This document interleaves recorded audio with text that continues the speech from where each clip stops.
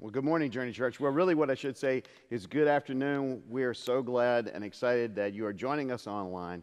And Reagan in here, Pastor Reagan here and I are going to give you a couple of announcements before we get started with everything. The first one is this. Hey, you can still use the Journey app, our church app. On that, you'll find a lot of cool uses. Number one, you can find the sermon notes. You can have a Journey card. Since we're not here, there's a Journey card tab on there. And you can give online, which would be important for all of us today. If you are being blessed by the ministry of the Journey Church, please utilize that feature. Also, we are still thinking about how we're going to continue to keep up our winter wear drive that our missions ministry leader, Andrea Morris, is leading.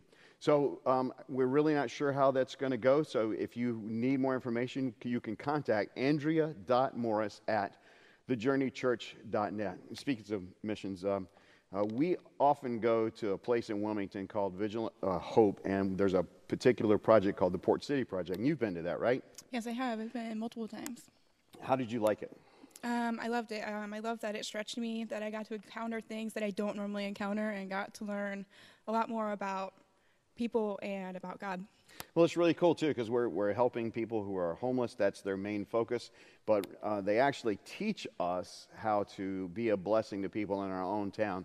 So we're going to send a group this year, July 12th through the 18th. And we really need you to get on board with that. So, again, July 12th through the 18th, we need you to sign up. There's a deadline for a deposit of the last Sunday in April. So please get on board with that. So glad you're here. This is an online thing. We're so excited about what's going to happen next, and we really are powerfully drawn. We're so excited you're here. We're glad you're here. We are so glad that you could just be here. We're so glad you could be here. I'm so glad you could be here. We're so glad you could be here today. Hey, you know, generational ministry is very important to us. So today, Catalyst is actually going to be utilizing Zoom in order to have their meeting time today. If you need more information about that, you can contact Isaac.carabello@thejourneychurch.net. Isaac is our youth pastor. And Reagan, tell us how we're going to work with kids today as far as ministry goes. Good morning. We're going to be doing multiple things throughout the time that we're unable to meet. The first is that there will be video content via a link that I will put in the comments that you can share with your kids either now on a different device or after you enjoy the service this morning. I will also be reaching out to parents via the parent channel in our Slack with some resources for activities that you can do that connect to that video content either later today or later this week. All right, sweet. Well, hey, I'm looking forward. While we're videoing this now, it'll be online, and I'll actually be online with you this afternoon, so I'm looking forward to being present with you, even though we're online. All right, Journey Church, we will see you.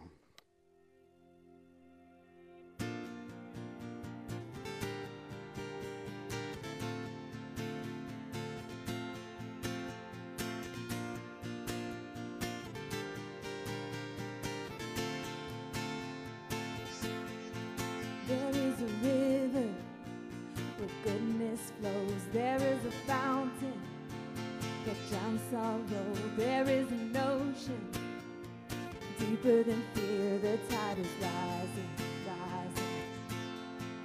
There is a current stirring deep inside. It's overflowing from the heart of God, the flood of heaven crashing over us. The tide is rising, rising, bursting, bursting up from the ground. We feel it now, bursting.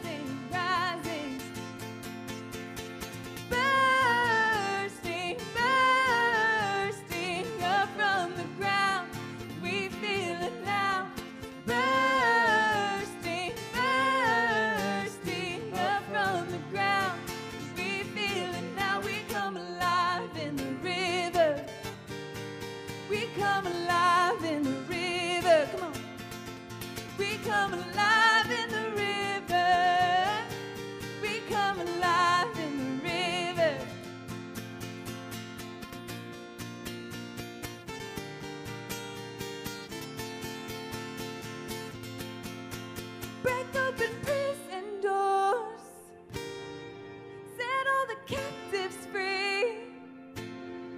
Spring up a well, spring up a well, spring up a well in me. Nothing can stop this joy. We're dancing in the streets. Spring up a well, spring up a well, spring up a well in me. We come alive in the river. We come alive in the river. We come alive in the river. We come alive in the river. Spring up a well. Spring up a well. Spring up a well. Spring up a well. Spring up a well in me. We come alive in the river. We come alive in the river. We come alive in the river. We come alive in the river.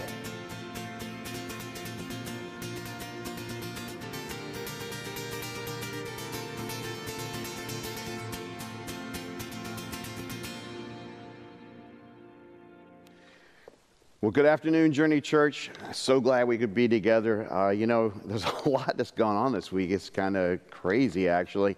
But, I really find this to be true about God, that whenever there's a crisis, He's able to turn our crisis into opportunity.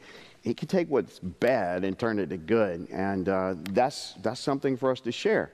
So I'm hoping that everything goes really well, that God has blessed us with this ability to be online so that we can share our online experience with anybody. It becomes a new place to invite people to because we have a big message. For many of us, we actually have a different life than we had before meeting Jesus. There's a before life, and then something happens, and then there's a new life. And our old life actually has to die, and then our new life takes over. And the catalyst for this big change, is grace. Grace changes our position with God. Before, we really didn't have a relationship with God. We're kind of far from God, and I know that sounds like weird language, but we're not connected to Him. Grace comes, and our position is changed. We're actually in Christ. He is in us, and we are in Him. And this position changes us. It changes us. Before, we kind of are a slave to our desires. We're a slave to sin. We're a slave to addiction. We're a slave to things that kind of hold us down. Grace comes, and we're actually royalty because we're within the King, Christ. Before, we're kind of a spiritual wimp. I don't think we really see what's going on. Grace comes, and then we're actually a spiritual warrior. And listen, I've been telling this story about my friend Corbett, about how I really went all in to follow Jesus. And I remember praying, I want you to come in me. I was praying to Jesus to come into me. And I don't even think I knew what it meant theologically or in reality at all. But I remember this. I remember my friend Corbett, who was talking to me. He said, Nate, things are going to change. I was separated at the time. He said, your family's going to get back together. And I thought, well, you really don't know my life at all. And then he said something else. He said, well, Nate, you've been fighting a battle that you were completely unprepared to fight. And all your life, you've been fighting this battle unarmed. But now things are going to be different. And I thought, well, what do you mean? Are you talking about like the devil? And he goes, well, it's more complicated than that, but yeah. And you've been losing till today. See, Nate, the Holy Spirit is in you, and everything is going to change.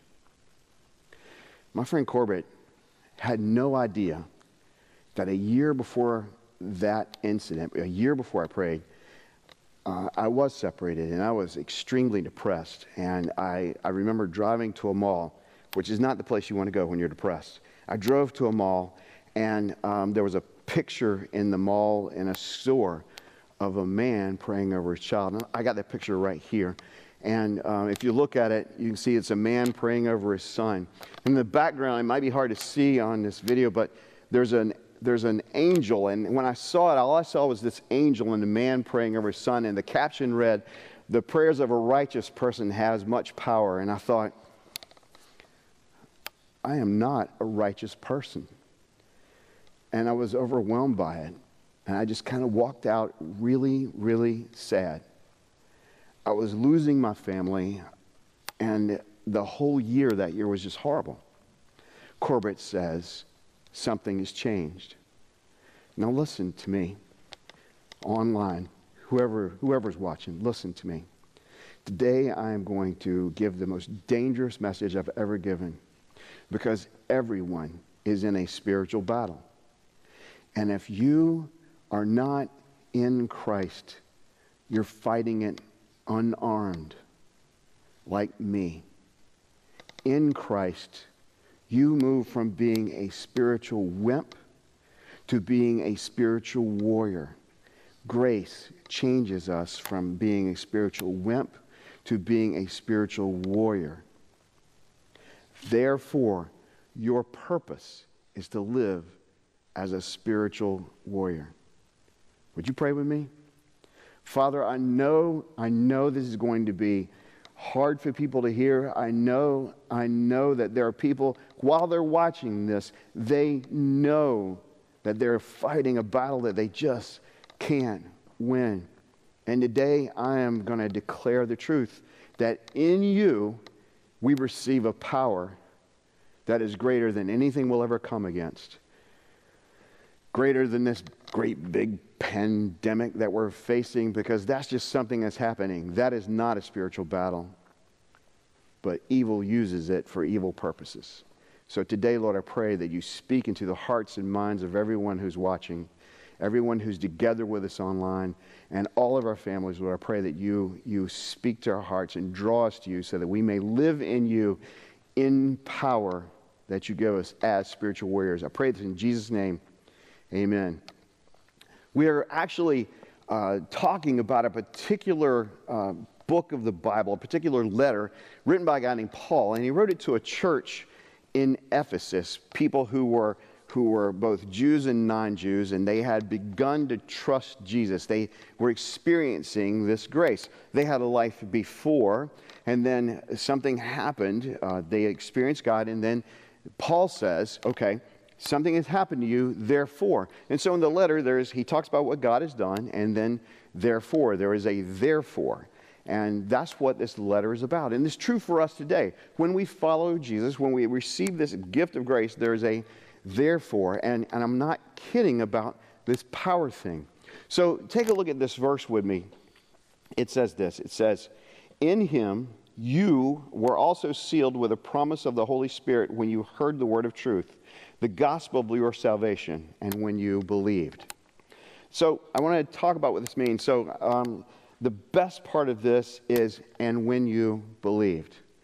You see, whenever someone was giving out orders or authority, they would put the orders on a scroll, they would wrap the scroll up, they pour wax on it, put a seal on it, and the seal indicated the amount of power, the power that those words had. Paul says, there is power in you because the Spirit of God is in you when you believed.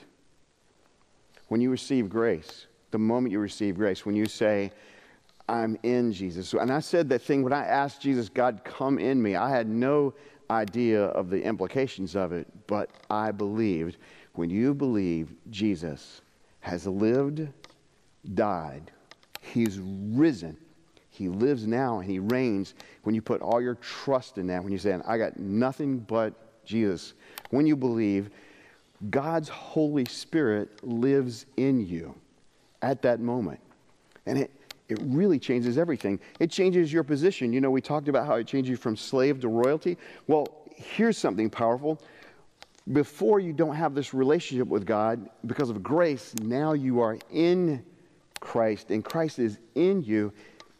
You're a child of God. And because you're a child, you have an inheritance. And inheritance means power. Inheritance means power. What does this power look like? Paul describes it like this in this verse. It says this: He exercised this power in Christ by raising him from the dead and seating him at his right hand in the heavens, far above every ruler and authority, power and dominion, and every title given, not only for this age, but also in the one to come. And so what he's saying is this, is that the power that raised Jesus from the dead, that gives him the authority over all things, because of grace, it's in you. Grace gives you this power. And it's not your power, it's actually the power of God in you. The same power that raised Jesus from the dead, that power is in you. It's in you. And it raises us up. And I had no idea when my friend Corbett was telling me that that's what was coming. It is by the authority of the Holy Spirit in you by grace that you have victory. Victory in Jesus. Now, it's kind of like this. This is the hard part. The battles are not over. They're not ended. In 1814, there was a battle in New Orleans. A general named Andrew Jackson, arranged his troops to take their stand outside New Orleans. What Andrew Jackson didn't know was that the war they were fighting, we call it the War of 1812, it was already over. A settlement had been reached. There was no need to fight the battle, but Jackson didn't know it. And so he arranged his troops to take their stand, and he won the battle. We as followers, we need to know that Jesus has won the battle.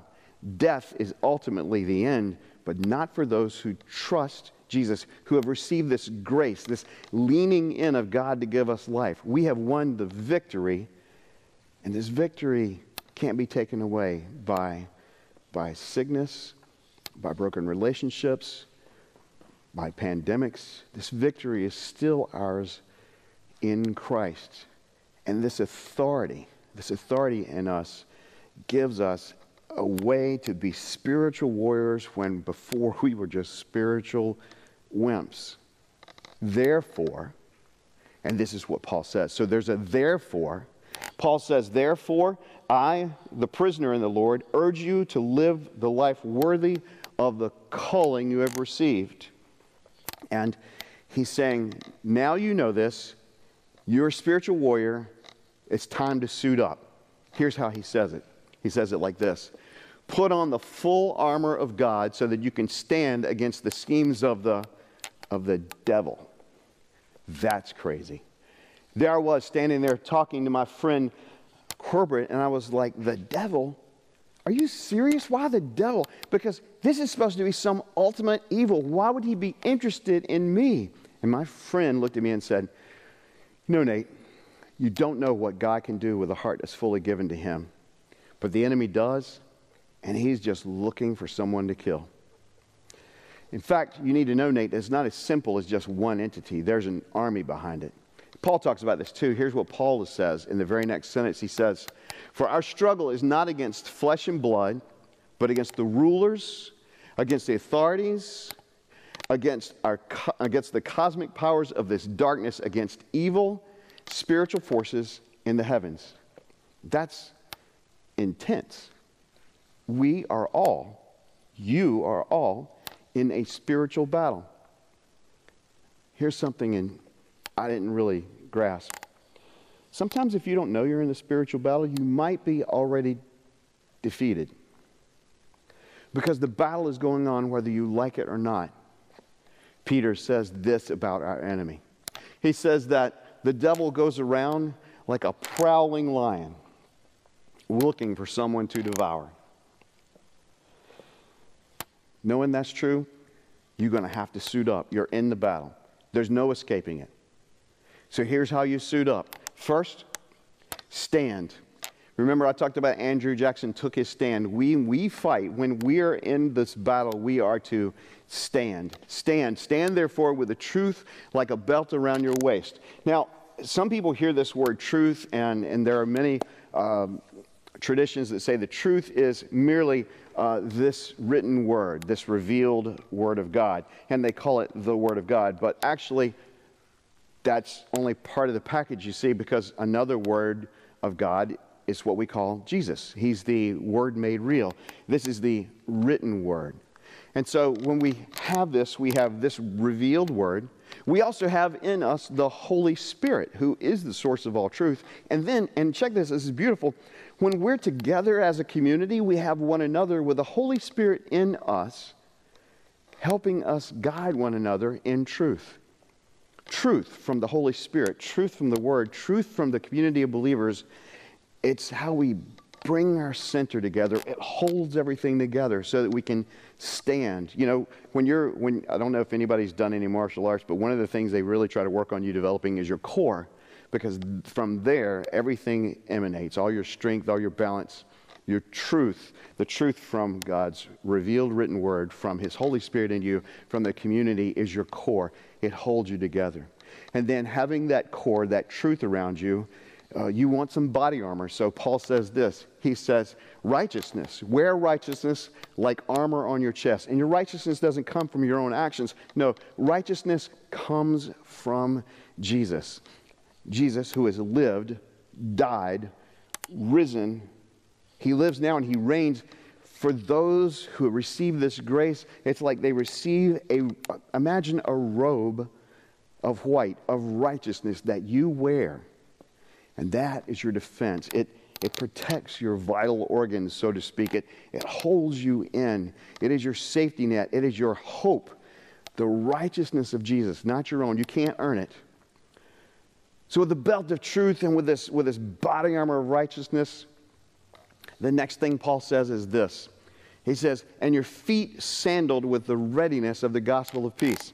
You know, I had some friends, and when I first really started getting involved, learning about Jesus, and I was reading the Bible, I had some friends, and they would always say this. They were from a particular tradition, and they would say this. When they were in spiritual warfare, they would say, I plead the blood of Christ. And that freaked me out. I don't know what that means. I had pictures of all kinds of weird things with blood and stuff, and so. But it actually has some merit. And so here's what this is about. Look, when you're accused, you usually make a plea. You need to know that your enemy uses two major ways to attack you: lies and accusations. Sometimes the accusations are lies. Sometimes the accusations are true. But lies and accusations. And Paul's saying, doesn't matter. Stand. Stand in this truth that Jesus has lived and died and risen and lives and reigns, and He's done it because of love. For God so loved the world that He gave His only Son, that whoever believes in Him shall not perish, but have life forever. Stand. And this gospel, this good news that Jesus has done this is what you stand in. Your plea is not about what you've done, but about what He's done. So with the belt of truth, with this body armor of righteousness, with this feet fitted with the shoes of the gospel of peace, the next thing Paul says is this. In every situation, take up the shield of faith from which you can extinguish the flaming arrows of the evil one. I've said before that faith is built in you by God. So we take our little bit of faith and we meet with God's faithfulness. And God grows our faith. When you're under attack, when doubts come, when things happen and it just rattles you, going to God with all you have, even if it's just a little, is powerful defense against the accusations that try to destroy you. Faith is what meets the doubts head on. Not that doubts aren't important. In fact, doubts should be met with faith. You should embrace the doubts and then forge it in the relationship, because, listen to me, God shows up. He forges your faith. So with the shield of faith, with the breastplate of righteousness, the shoes of the gospel of peace, and the belt of truth, Paul adds this. He says this. Take the helmet of salvation. And here's what this is about. Our faith is both something we experience and it's intellectual. you can trust, you can know that God is the one who saves. And knowing, having that experience of knowing, we can now stand and we can fight. And here's how we fight. This is important. It says this, and the sword of the Spirit, which is the Word of God. Now, most people think of this sword of the Spirit as this. And I've been to conferences and everybody says, hold up your sword. But this is not your sword. Your sword is this. With your intellect, reading this revealed word. This word here means the word spoken out loud. When you're in doubt and you're leaning on your faith and you want to speak against those things, that has power. So when you say it out loud, when someone says, Nate, you can't be saved, I go, God loved the world so much that he gave his only begotten Son, that whoever believes in him will have eternal life. That's speaking the word out loud, and it has power. That's why it's so important to memorize Scripture. It is powerful. When you speak it out loud, that is the power. That's how you attack back. That's how you take your stand. It's what Jesus did when he was attacked personally by the devil. He actually spoke Scripture out loud. And that's what we should do as spiritual warriors. In order to exercise all of these things together, in order to shape and develop our skills, you stand, and you stand in prayer. Paul says this, pray at all times in the Spirit with every prayer and request, and stay alert with all perseverance and intercession with the saints.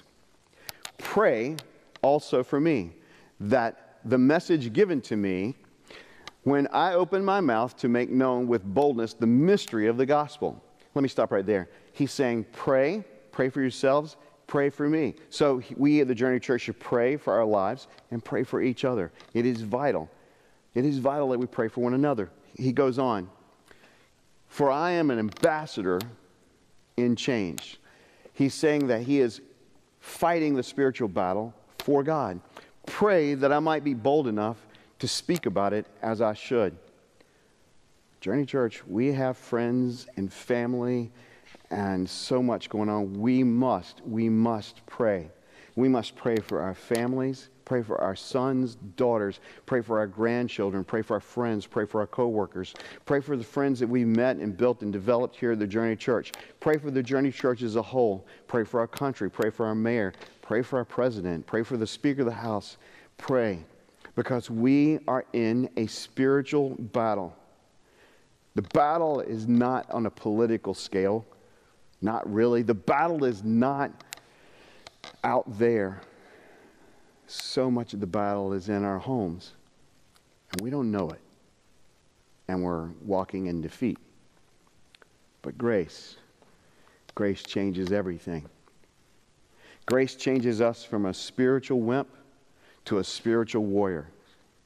Therefore, Journey Church, live like a spiritual warrior. I want to leave you with a couple of questions. Typically, when we meet together, we have a time of reflection, but I want you to take all the time you need. Maybe you can write these down. If you have the Journey app, you'll have these copied, but here's what I want you to think about. Number one, have you been feeling powerless? Have you been facing things and you're like, I just don't know how I'm going to do anything, how I'm going to move forward? Can you trust God to lean in with his life and power? Now, I need to say something important. None of the things I've told you matter without Jesus. You will not, on your own, win any spiritual battles. So listen. I want to say a prayer. And if you're at home, you can say this prayer with me. Father, I am unable on my own to do it anymore. It's too hard. I don't even know if what Nate is saying is true, but I just know it's too hard.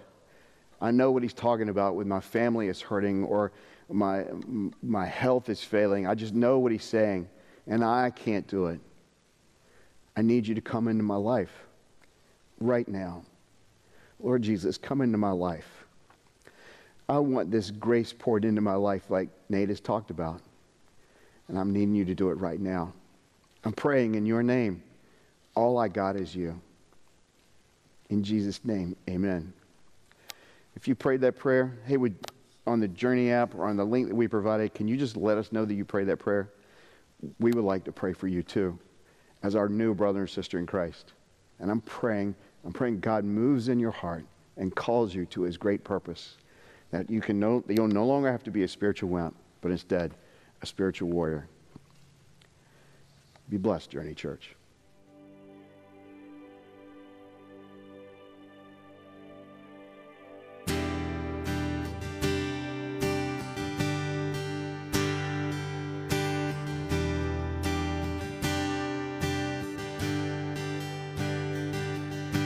The weapon may be formed, but it won't prosper.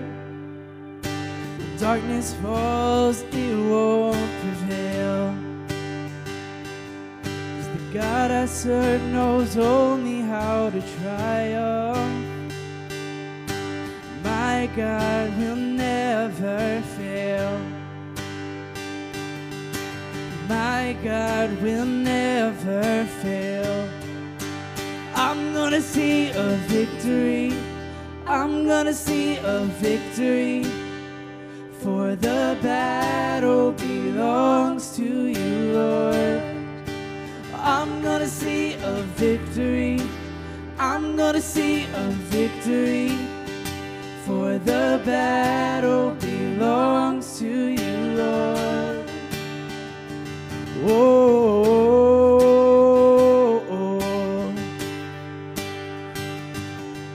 there's power in the mighty name of Jesus. Every war he wages, he will win. I'm not backing down from any giant. I know how this story ends.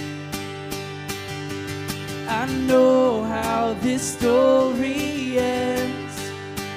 I'm gonna see a victory. I'm gonna see a victory. For the battle belongs to you, Lord. I'm gonna see a victory. I'm gonna see a victory. For the battle belongs to you, Lord. Oh,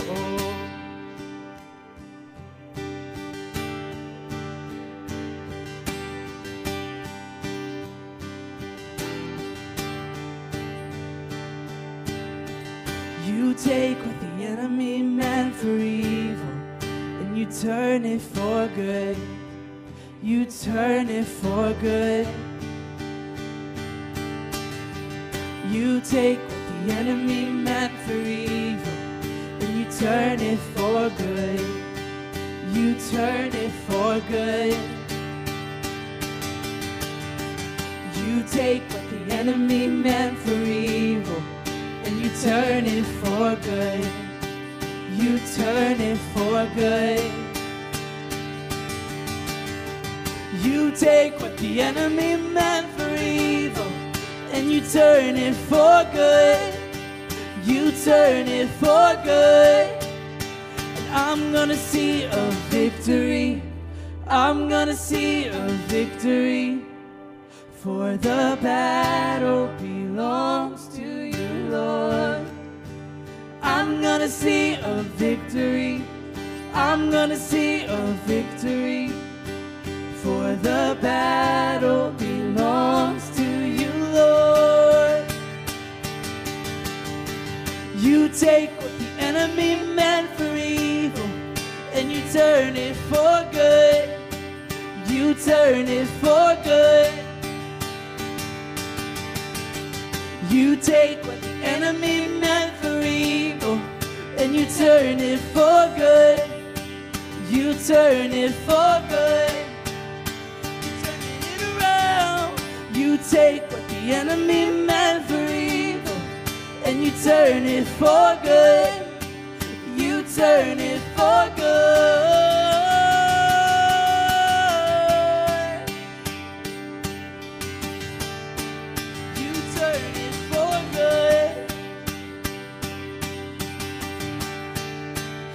I'm gonna see a victory. I'm gonna see a victory. For the battle belongs to you, Lord. I'm gonna see a victory. I'm gonna see a victory. For the battle belongs to you.